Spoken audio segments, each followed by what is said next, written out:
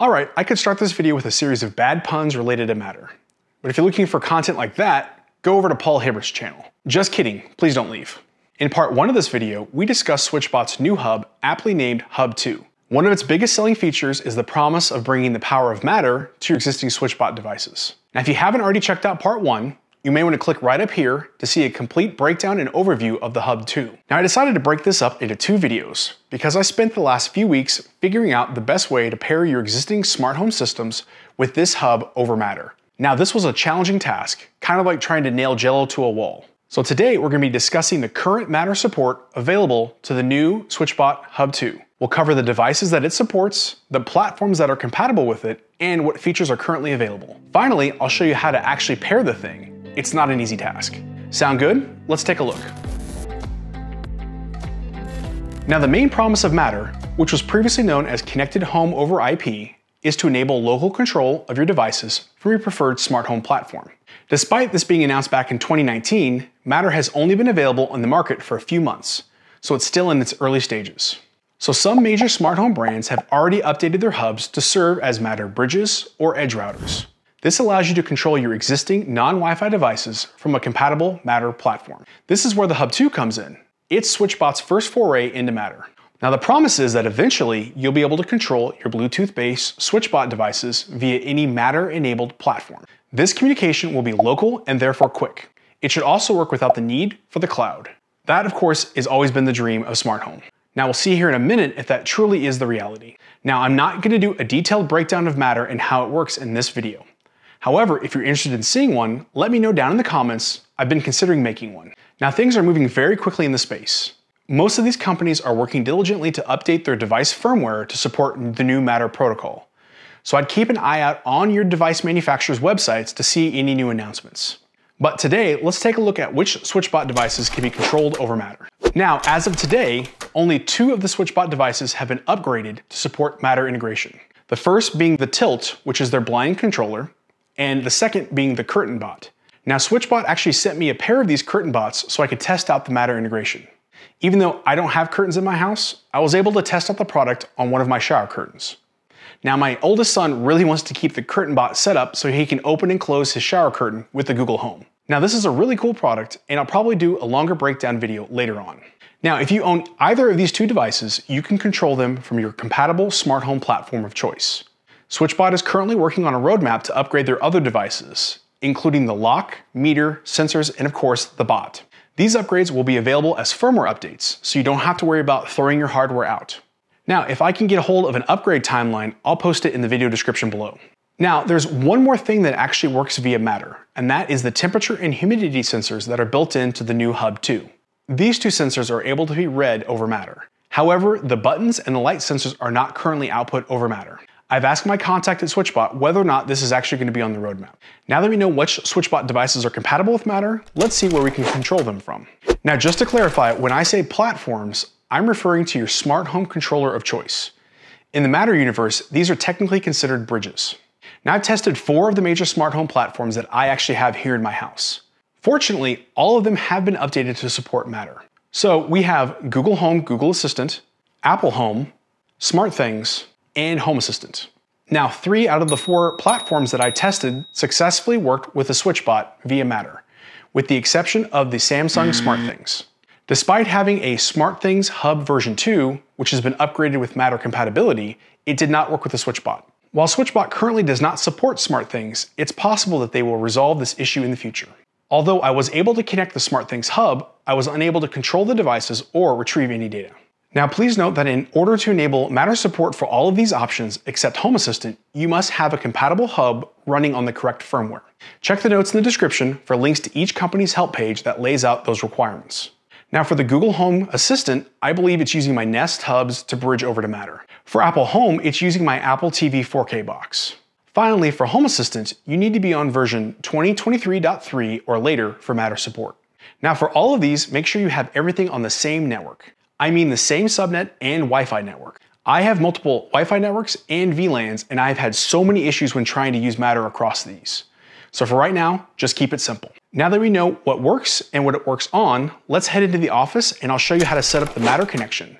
So setting up Matter wasn't as easy as I originally thought it was going to be. It's not really the fault of SwitchBot because I did set up my Aqara M2 hub and it had a lot of the same issues.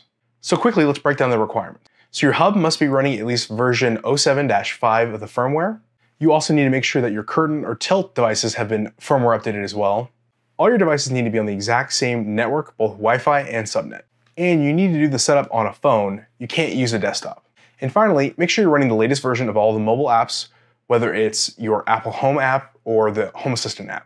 Before we start, let me give you a quick concept, and that's that of primary bridges and secondary bridges. I'm not sure if this is what the Matter standard calls it, but this is how SwitchBot works. So the first device you actually connect your SwitchBot Hub to is your primary bridge. Then anything after that is considered a secondary bridge. This is important because of the way that you pair things.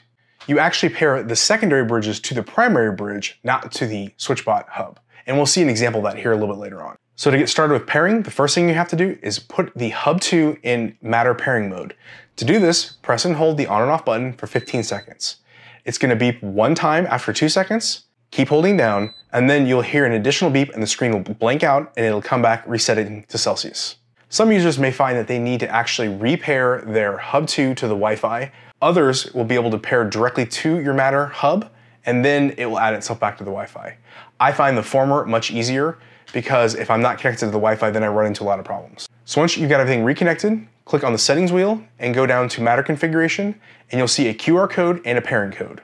Depending on the application that you're using, you might be able to use the QR code or you can use the pairing code. If you're using the same device to pair that you have your SwitchBot app installed on, just go ahead and copy the pairing code. It's easier that way.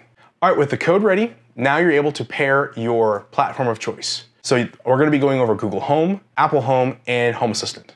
Now remember, each of these next steps are exclusive, so pick one. If you have more than one hub that's compatible with Matter, at the end I'll show you how to pair a secondary bridge. So the first platform we're going to look at is Google Home.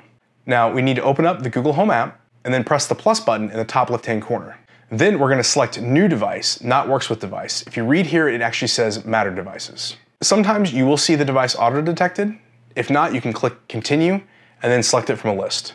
Either way, once you get past the Found Matter Device stage, you'll need to enter or scan your QR code or your pairing code. Then you need to wait 2 or 3 minutes for the process to complete. Once it's completed, if you scroll all the way down towards the bottom of your Home app, you'll see In This House, and that's where your Matter devices will show up. In my case, it'll add either 4 or 6 devices, for some reason 2 or 4 bridges, then your 2 sensors that are on the hub itself. To add any secondary devices like a tilt or a curtain bot, you'll need to go back into your SwitchBot app and you may need to wait a few minutes. Go back to Matter configuration and then it should say connected, and then at the bottom you have the option of adding a secondary device. Click this and select whichever device you want to share out over Matter. That's the same for all of the different ways of pairing. All right, next up we'll take a look at Apple Home. So go ahead and open up your Home app on your iOS device. Then in the top right hand corner, press Add Accessory. Next, you're going to scan the QR code of your SwitchBot Matter configuration. If you want to enter the pairing code, you need to click this little section right up here and it will take you in to the area so you can manually enter a pairing code. Next, you need to click Add Device. Now this may take a couple minutes, and once it's done, you'll have to assign a room to the hub, and then it's going to find the humidity device, which you want to give it a name and assign it to a room, and then the temperature device, give it a name and assign it to a room. Once that's done, then you can follow the previous steps on adding a secondary device for your tilt or your curtain bot. Now it may take a few minutes once you pair it for data to start flowing through. If you do run into problems, I like to unplug and plug in the hub in order to refresh and have it start sending data. All right, for Home Assistant, again, make sure you're running 2023.3 or later on, and you're running the latest version of the mobile app on iOS or Android. Before we get started actually pairing the devices, you need to make sure Home Assistant has both the Matter server add-on installed and the integration installed. That's pretty self-explanatory because you don't need to get those from anywhere outside. Those are just available to be installed right from Home Assistant add-ons. Once those are installed and you rebooted, now we can pair the Matter device. So again, have your Hub 2 in Matter pairing mode. Then we're going to go to Settings, Integrations, click the Add Integration in the bottom right-hand corner and say Add Matter Device.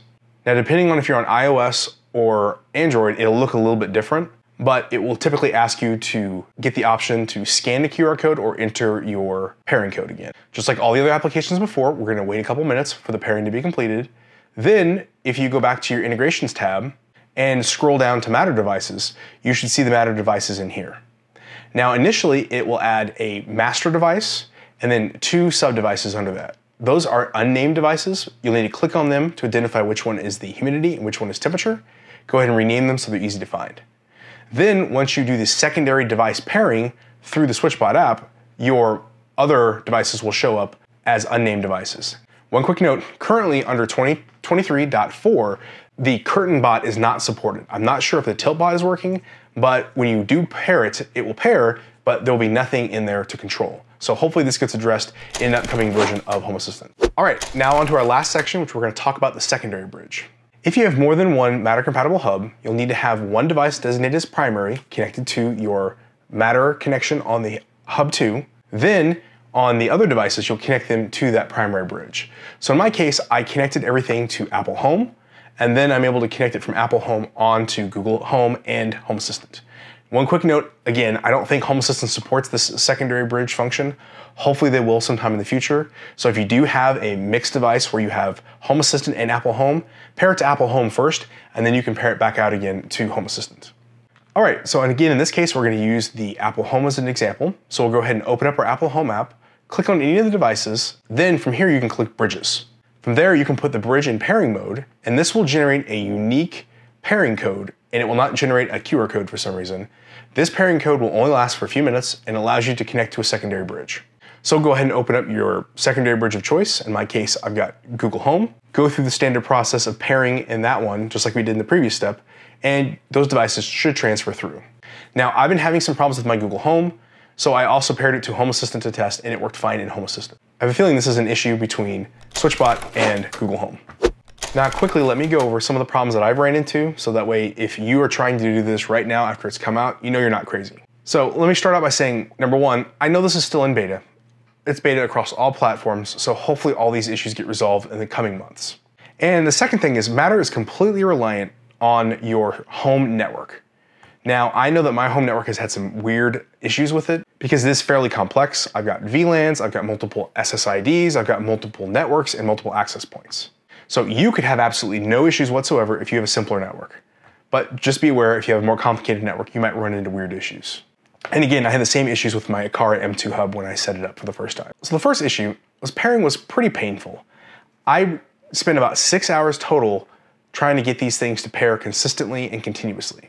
Weird things would happen after I paired the devices. The Wi-Fi would disconnect or be replaced by random Chinese characters. I would then either have to reset the device or reset the Wi-Fi and reconnect it. I've also had issues with continued connectivity. I've got the Matter hub paired, no problem. And then randomly, even though the SwitchBot's still connected to the internet, I've lost data communication into my other additional Matter hubs, even the primary and secondaries. Also, pairing takes forever. 2 to 3 minutes is a long time to wait when you're trying to set up and test different platforms. I would end up having to babysit my phone for 2 to 3 minutes at a time, which is annoying and runs down your battery. And these other platforms that are Matter compatible don't work with the SwitchBot, like SmartThings. Hopefully that gets fixed here in the next coming weeks. And then right now, there are only 2 devices that are currently supported by the integration, and that is the Tilt and the Curtain Bot. I had neither one of these before this video, so the Matter integration really wasn't that important for me. I really hope very soon they support other devices like the meters, the locks, and the SwitchBot. I have a ton of those around my house, and right now they're having to be connected the old-fashioned way, through either Bluetooth or via the API. If you are struggling to connect your SwitchBot devices and you want to support everything via the API, if you're running Homebridge, there's a great plugin in Homebridge, and I'm gonna link down in the description and here below. So with all the issues out of the way, let's sum everything up. So for right now, I wouldn't recommend running out and grabbing this device if all you're looking for is Matter compatibility. If you're happy with the current connection of your devices, either over Bluetooth or API, then just stick with them that way until they start adopting more of their own platform and fix some of these issues. Right now, it's a little troublesome to get set up, it's a little troublesome to keep running, and it has limited usage as of today. But again, hopefully here in the next few months, they expand the capability and fix these bugs. Some of this isn't SwitchBot's fault. I mean, the Home Assistant problems, I think, are on the Home Assistant side. Everybody is trying to develop at the same time, so we're gonna run into problems. New bugs are gonna be introduced as we go along. Of course, if you already have the Hub 2, then go ahead and set this up. There's no harm. But I wouldn't recommend moving all of your critical integrations over to the Matter integration just quite yet. Go ahead and continue to use the Bluetooth or API as backup. Now, we'll admit that some of these issues could be because of my network, so if you tried this and it works smoothly, then please let me know in the comments. Feel free to call me an idiot. And if you've played with the Matter integration, go ahead and let me know in the comments how you like it so far. Now, if you haven't already checked out my deep dive into the Hub 2, you can click on the video right here. Or if you'd like to see my other videos on SwitchBot devices, you can click on this playlist right here. And I want to thank you again for making it this far into video number 2, and I'll see you all in the next video.